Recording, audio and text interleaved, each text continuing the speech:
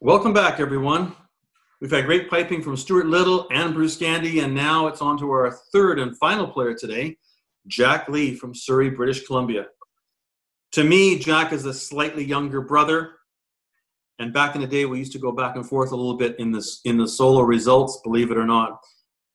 But I then went on to pipe banding, and Jack went on to winning every major prize on the planet. So he's covered all bases. He's been around so long that he was honored last year at the Northern Meetings in Inverness for his 40th consecutive appearance there. Wow. He's worked so hard at piping and essentially pressed record on many of his practice sessions, which has created the aptly named website bagpipemusic.com, a great resource of tunes for all players. Jack is also appearing for Bruce Gandy's charity. So BruceGandyFoundation.org is again that charity, and Tartantown will be supporting that as well. So that's great news. Jack, to me, the story is about as much anything as he's a fierce competitor. He was pretty fierce in SFU as well, an in-your-face type of guy. And Neil, perhaps you could allude to a memory you had with Jack at SFU.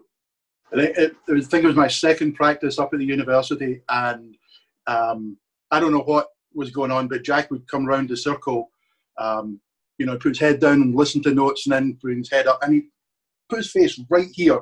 And after the third time, I'd had enough, and so I just kissed him full on the lips. Perfect.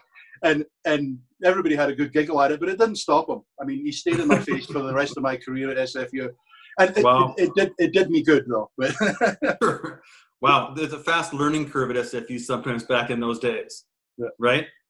What do you say yes. we invite Jack in to either respond or say hello or something? Let's get Jack in here. There's a kiss for you, Jack. Oh, I'm so glad I don't remember that, Neil. That's amazing. Wow, Jack Lee, welcome. You're able to block out certain memories in your life. Jack, welcome. Thank you for joining us. Pleasure, gentlemen. You are one busy guy, and may I just say, you found time, even though you just became a grandfather for the third time as we broadcast this. Congratulations.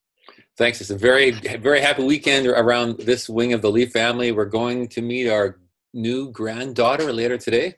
Wow. With social distancing, it's all a little bit different now, and we're, right. not getting too close and stuff like that. There'll be no picking up and hugging your grandchildren anymore for a wee while, but fantastic. Very, very exciting around here. I'm super happy.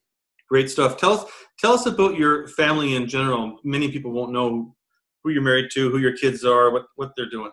Okay, I'm married to Christine Lee. We've been married for 35 years, and we have three sons: Andrew, Colin, and John. And they've all been professional pipers and all of that. And two of them, Andrew and John, are still piping in the band. Andrew and Colin are married, and they have children. They each have two dogs and children. Wow. And Colin is the middle son, Colin, who just had our granddaughter this weekend. John is engaged. Our youngest son, John, is engaged to a lovely lady from just over the border in the United States. So they were to be married this summer, actually, and it was another COVID wedding cancellation thing. So I'm sure disappointed about that. But so far we're 3 for 3. 2 are married, 1 getting married. Listen, I can get my internet pastor's license, and we could do a Zoom wedding for you, Jack, if you want. Tempting as that is, Neil. Let me get back to you on that. Okay?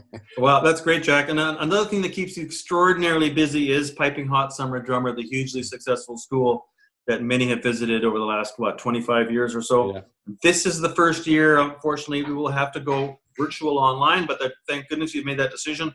How's that looking, and how's that shaping up for 2020? It's actually looking very well. We've got a lot of people enrolled already. So typically we have around 300 students that come to Piping Hot each year over the 2 weeks. This year we're running it on Zoom because of the coronavirus. And I don't know what we should expect for a number of students, but I think it'll be quite large because a lot of pipers and drummers and Highland dancers are just a little bit bummed out that there's nothing to do this summer, no events to go to, no competitions and things. So we're getting people enrolling from all around the world, actually. So that's been quite exciting. And, sure. new in the Highland dancing front, we have Marielle L'Esperance joining us, and she's the world champion Highland dancer, so that's very cool. And on the piping side, Stuart Little, Callum Beaumont, yourself, Terry, many from the SFU band, Donald Lindsay from the Eastern United States. And on the drumming side, the great Stephen McWhirter, the many-time world champion, is in for snare drum, Eric McNeil, Christina Hanks on bass, Owen Russell on tenor, and all kind of coordinated by Reed Maxwell. So we're very excited about it. It's an adventure. And doing it on Zoom is just a whole new thing, as you know. It's just a little bit different. A solid lineup, and wish you all the best with that. Thank you. Yeah. And when you're not busy, we have, which is not that often, we have a connection through Tartantown as well with your business, Lee and Sons Bagpipes. So the pipes and bags are doing very well, and you are playing the drones yourself, correct? I am, yeah. So on the business side, we've been pleasantly surprised at how busy we are through the Corona crisis here. You sometimes fear that people won't buy baseball gloves and hockey sticks and tennis rackets and bagpipes and things that are kind of on the hobby part of their lives. But pipers are pretty committed, and we've been steadily going at it with making pipes, pipe bags, chanter reeds, and things like that. And yeah, I've been playing our pipes for a few years now. So anyway, I was fortunate enough to win the Glenfiddich 2 years ago, playing our bagpipes. The set, I feel like I'm taking too much credit. A set that Andrew made. No, Lee and Son set. Jack, oldest guy ever to win the Glenfiddich. I am, yeah. That's all right. That's an honor. That's right, yeah. But it was the best free advertising area ever when I won the Glenfiddich on these pipes. So we've been kind of busy with that ever since. Good. Excellent. So we're going to look at your first video now that you did for us. Thanks very much. And it's a... Did it turn out okay? It was on my iPhone. It turned out just fine. No problem. It was a slow air and hornpipes. Do you remember anything about the tunes there? It was a Samantha's Lullaby. Samantha's Lullaby, yeah, it's a beautiful... I haven't played that one for a while. It's an absolutely gorgeous slow air written by Arthur Gillis. And I knew Arthur a little bit. He was a wee bit older than me. But he was certainly a force to be reckoned with when I started competing in Scotland. And he wrote this gorgeous slow air Samantha's Lullaby for his daughter. Right. And that followed that with a couple of classic hornpipes. Mm-hmm. So after the video, we'll come back to a Neil and Jack chat. And let's take a look and listen to that video now.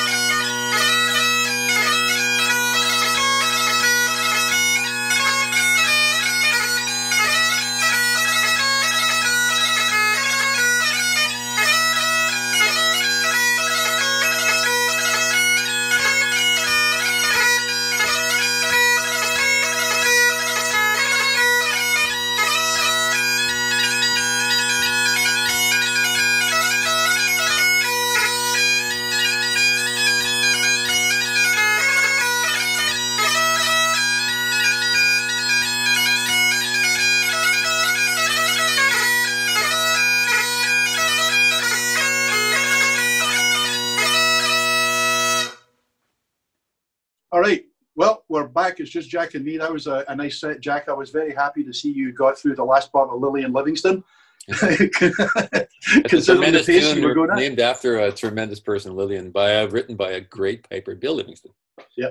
So nice set. The playing in your, I presume that's your office or your workspace or something. My home office, yes. Is that where you practice? It is, yep. So what's your personal now that there's no band stuff going on really, and we're not sure if there's any solos coming up or not, what's your practice regimen at the moment? How is it different from what you did before? Well, I find myself doing more playing than I normally would in the spring. Normally springtime, I'm off on an airplane to a lot of different places doing workshops and just piping schools and that type of thing. And they've all been scrubbed this year because of the virus. So I'm home. The backyard's never going to look so good as it is this year. It's getting all the attention and the time, you know. Mine too, yeah. But I play, I don't play every day, but I play almost every day. And I'm recording for our website all the time. So I'm into new music and exploring I've got a great stack of other P-Rocks that, probably no one's really heard before that I'm working on. So we're going to talk about the stuff that you're playing in a minute. I want to talk about the routine of your practice, because a lot of people watching this want to get some tips on, what is a good routine for practice. For you, is it like, 20 minutes a day? Do you do any practice chanter work? Okay. Like we talked to Stuart earlier, and he spends a lot of time working on his sound, and then he'll pick a certain type brand of tunes that he's going to practice one day, and then it's different another day. What about you? What does your typical practice look like? Here's a Canadian answer. It depends. It really does depend on the time of year and what I'm doing. So if I'm in competition season and getting ready for competition, I'm on doing a record right now. It was eldest son Andrew walking in. He had a check in his hand. Well, that's interesting. Anyway, if I'm getting ready for competition, I'm doing a lot of work on sound. The sound is really the driving thing. But right now, I'm working on keeping my playing going as well as I can and recording for the website. So I'm not doing any chanter work, really, any meaningful chanter work. Once in a while, I'll want to work on some particular thing. But typically, I put a new set of moisture control systems in my pipes at the start of the week, and I can play on that for an entire week. So I typically lick my chanter reed, blow my drones, lick and pitch a chanter reed, put it together, and start to play. And I'll have a whole barrage of things that I'm working on. Again, things I'm going to record for bagpipemusic.com. And I will go for an hour, let's say an hour. And I'll play a bunch of stuff to get the pipes warmed up and get myself going.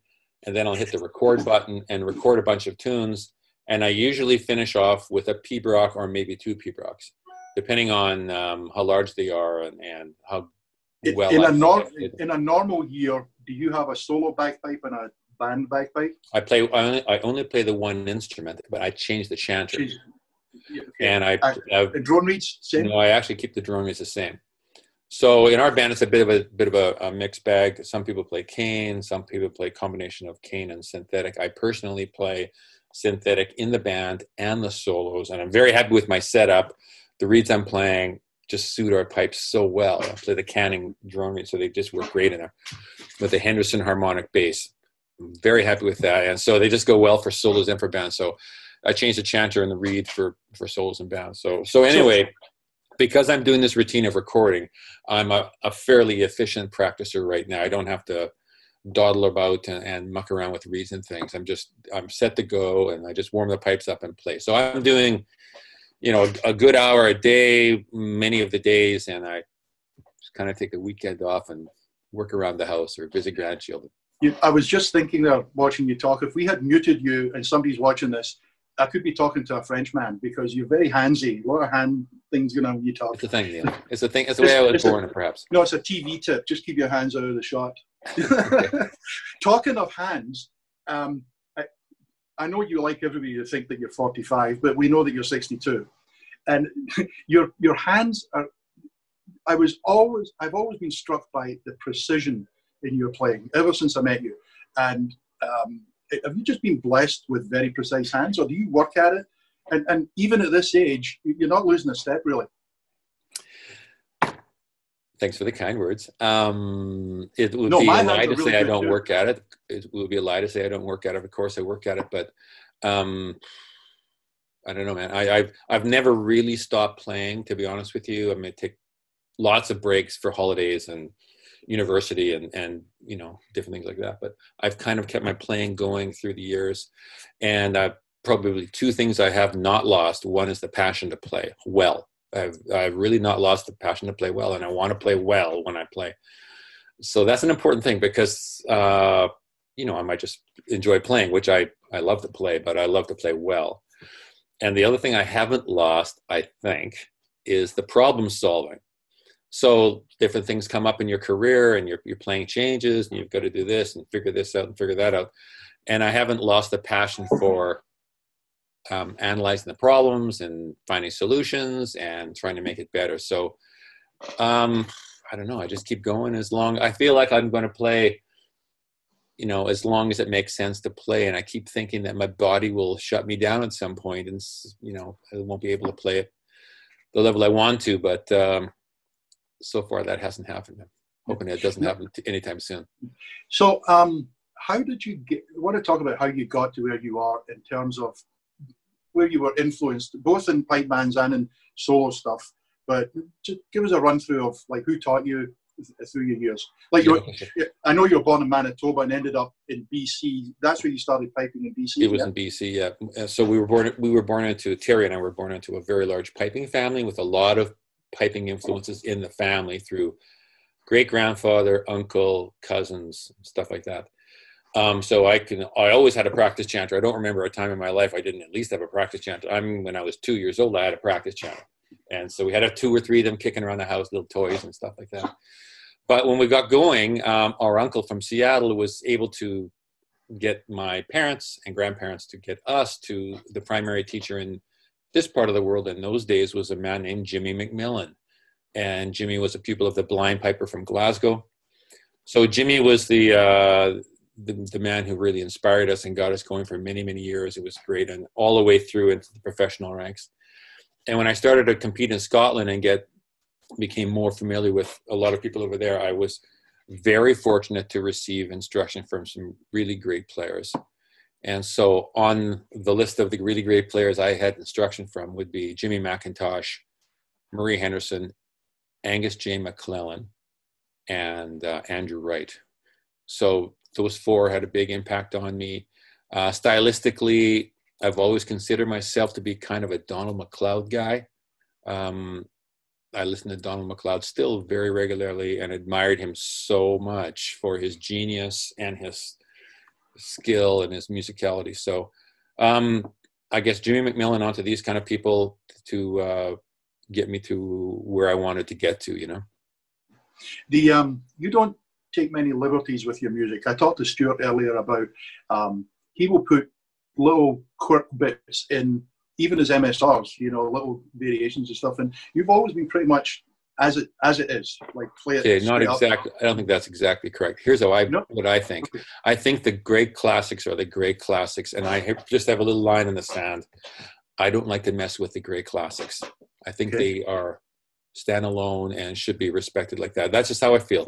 But with other tunes that are not the great classics, you know, I very often tweak and modify as wherever I see fit. But I just don't do it with Pibrox nor the great classic March to Space. Okay, which is what I was leading to is you mentioned Andrew Wright, obviously a big influence in your Pibroch development. Yes. Right?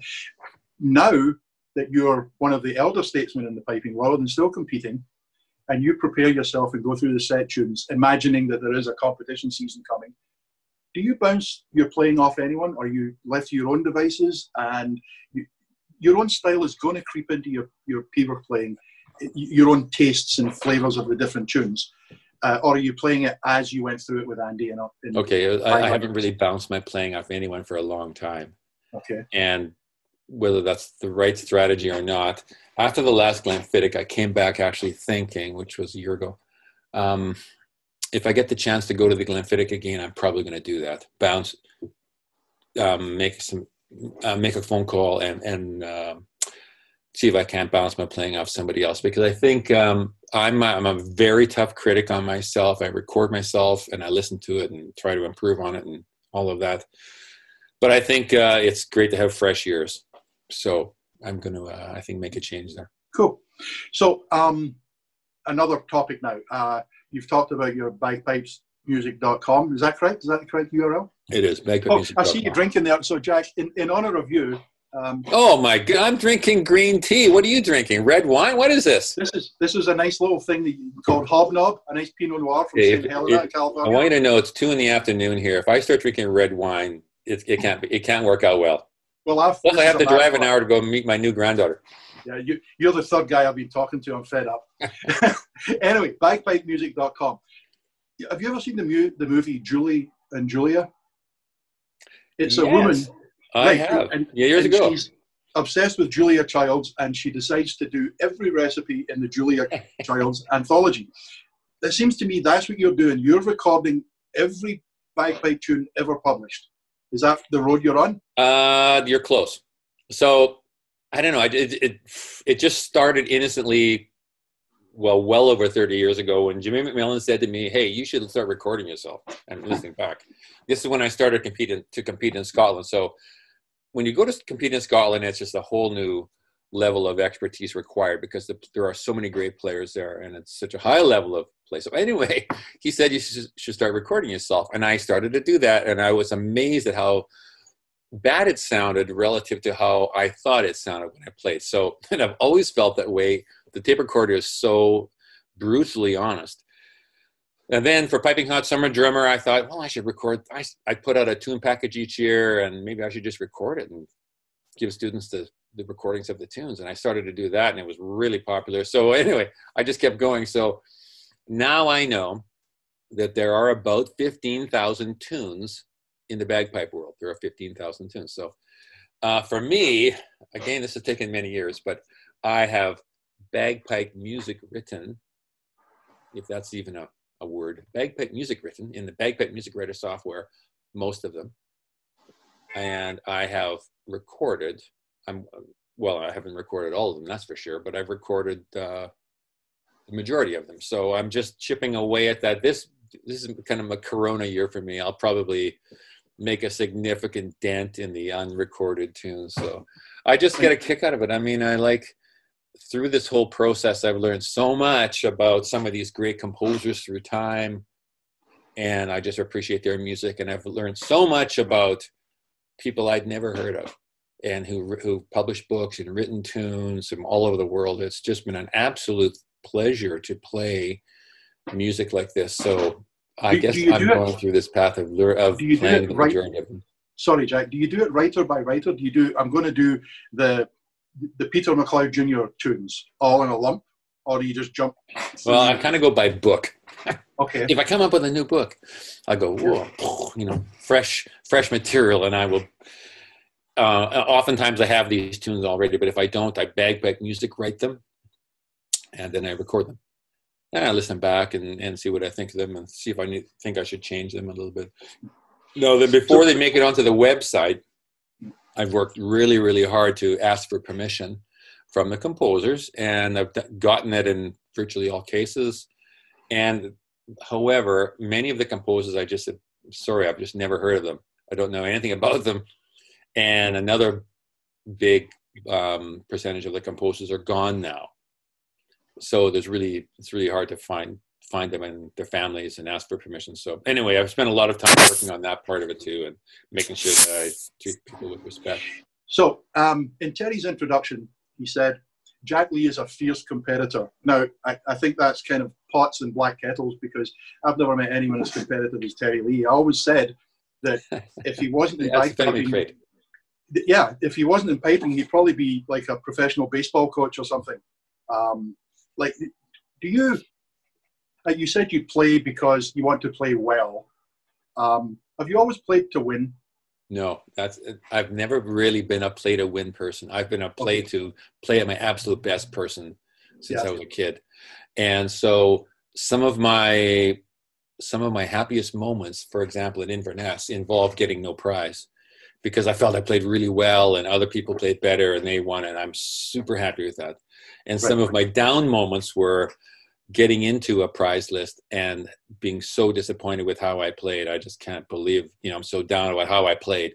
So for me, the competitive drive is not the winning. It's the pushing myself to the limit and playing it absolutely as well as I can possibly play. And if I do that, I'm the happiest guy out there.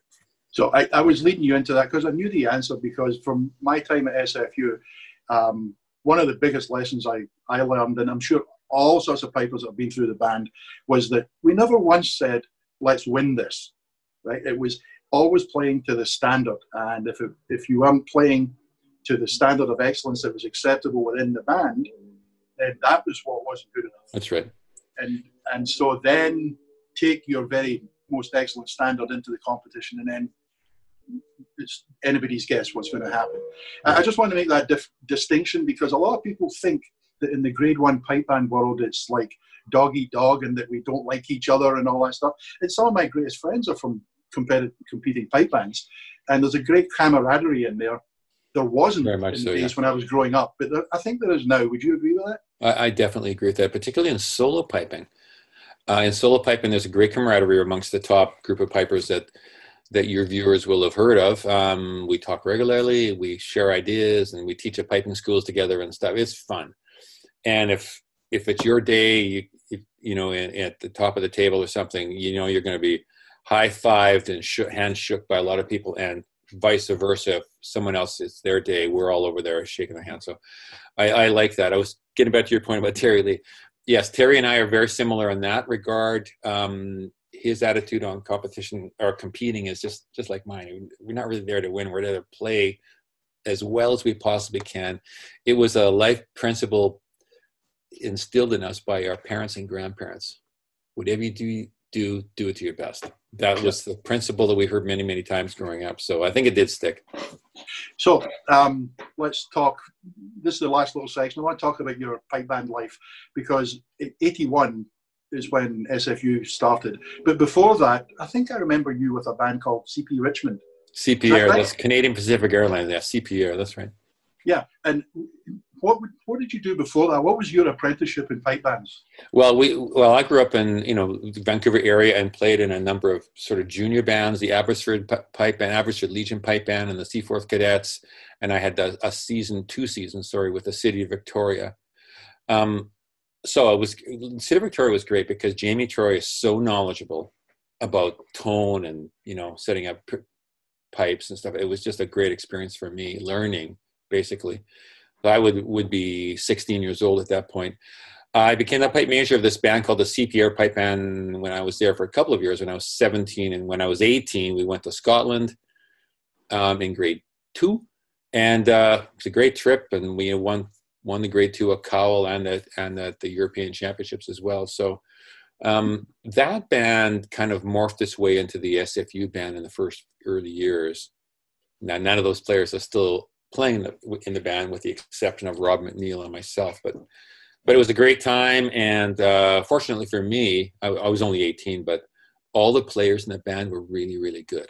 They were top solo players in the amateur grades in the Vancouver area in those days, and same with the drumming. So we just had a very good group of teenagers. Yeah, and it was a fun, great experience for me to learn how to set up a band. You're the perennial pipe sergeant at SFU, and I talked to Stuart and Bruce about the management of the music and the development of sound in a grade 1 band, and both those guys use the team approach. And of course, the inaugural team is you and Terry, but over the years, you brought the voices and the ears of people in like Alan Bevan or Ian Whitelaw, or and the use of Reid Maxwell when he came along to work on ensemble stuff. Can you speak to how that has helped SFU develop to become one of the 6-time world champion? How? Well, I think you're quite right. It started off with Terry and I generally, and then it expanded greatly. So having Reid Maxwell in was a magnificent step forward for the band, because he brought the drum corps up to such a level, and then it was just incredible. And brought so many great ideas for the ensemble of the band, and tune ideas and all that type of thing. We realized through that experience that A lot of other people have great ideas too, and a lot of expertise, and you mentioned some of them. So over the time that I've been in the band, which is pretty much day one, we've tried to create an environment where people are encouraged to bring ideas to the table, tune suggestions or whatever, but the pipe major will decide. And the culture of our band is, that's okay. Thanks for the idea. We appreciate it, but the pipe major will decide. And there's no getting yourself all upset about it and grumpy, leave your ego at the door. The pipe major will decide. So that's always been a modified dictatorship. I believe in that format. I've never been the pipe major. I don't insist on my ideas reaching the front at all. I bring ideas from time to time, but in this generation of the band, Alan will decide, and the culture of our band is that we just support the pipe major's decision and move on. And on the other part of our culture is never go back to revisit a decision. In the earlier days, just when you and Terry were like boss one and boss two, like you were the bottom, you were hands and technique. Terry was music and drones. Was that a decision you made, or did you just kind of fall into those roles? It was a decision we made, but it was the right decision too. I think Terry brought the overall package, and we needed that, and he was really great at that. And I brought the details. I could coach and develop the pipers, and so because I was a professional piper myself, and so I think that we just morphed into the right roles there. I think if our roles had been different, if I was a pipe major and Terry was a pipe sergeant, we wouldn't be sitting here with 6 world championships. I think we did the right people in the right jobs. You never wanted to be the pipe major? I never did, no. Yep. I know I didn't. If I wasn't a committed soloist, maybe I might have been interested, but I was just so passionate about Pibroch and solo piping and competing in Scotland and going to Inverness and these sort of things. I've been very, very happy in my role as the pipe sergeant of SFU, and I see myself supporting Alan Bevan as long as I'm able to and as long as he wants me to.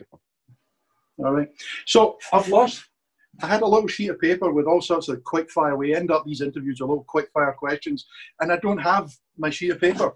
So I'm just going to ask you pause button and come back, or what? No, I'm going to ask you off the top of my head. Oh my, right? Cool. This could be dangerous. Recommend a red wine. Come on, it's a coronavirus evening. What glass of red wine are you going to drink? I'll have a red wine tonight, but not right now. But what? I'm driving to see my granddaughter. What would it be? A Shiraz, a Pinot? It's a Shiraz. It's Shiraz and Cab Sav if I have a red wine, yeah. Okay. Pinot if I have if I have the interest in it, but Shiraz usually. What's your favourite pub in Glasgow during the World's Week? You know what? I don't really go much to the Park Bar and that kind of thing, but I've been to the Park Bar a couple of times. But okay, what's your favourite beer tent? I have no favorite beer tent in Scotland because anytime I've gone to a beer tent in Scotland, it's been just a mob of people. And what's the point of that? I'll say hi to a few people and leave. That's sort of the extent of me. I think Enumclaw, Montreal, Enumclaw for sure. Enumclaw without a doubt, because the season is over. We've had a good run of it. It's nice to unwind with your friends, and Enumclaw is the place for me. Your favorite James Bond? You Only Live Twice. Okay, so that's Roger Moore. No, it was Sean Connery way back. Oh, okay. He dies early in the movie, and then he makes a comeback, and the line is, "You only live twice. Don't do it again. You only live twice." Beatles or Rolling Stones? Oh, Beatles for sure. J-Lo or Shakira? Are you talking about the Super Bowl halftime show? Shakira. There you go. Okay. What's your favorite Disney character? Pluto. Perfect size for a pipe core? 18. Bigger panel at the Worlds, or just keep Absolutely. it as it is? The panel. Oh my goodness, the panel at the Worlds needs to grow. No question about it. In every grade, throughout the or high, just throughout the low, all that, you know. Yep. All right. So Terry's back. We're done, Jack. I appreciate it. Nice you talking can to now you. Go and visit your granddaughter and wet the head with a glass of red wine. Later. Great stuff, boys. Thank you. Neil, thanks for your help today. Really appreciate it. No problem. Yeah. And guys, we're going to finish off with Jack's second recording It's a 6/8 march and jigs set. Jack, any comments on the tunes you played there or anything about it? The 6/8 I played was Meg McRae. I think that's a tremendous tune written by Duncan Johnston, the late Duncan Johnston. So I just had It's got to be craving good for it. then. I hadn't done it in a wee while. And a couple of classic jigs, right? Yeah, Hen's March, all that. Good stuff. Brazen Melnish, maybe? Yeah? Yep. Hen's March and Brazen Melnish. There you go. Those tunes. All right. Great It's been stuff. a joy. Thanks so much. Have fun visiting the grandkids. Here we go. Okay. Thanks, gentlemen. Have a good day. Thank you. And we hope everyone out there enjoyed this presentation.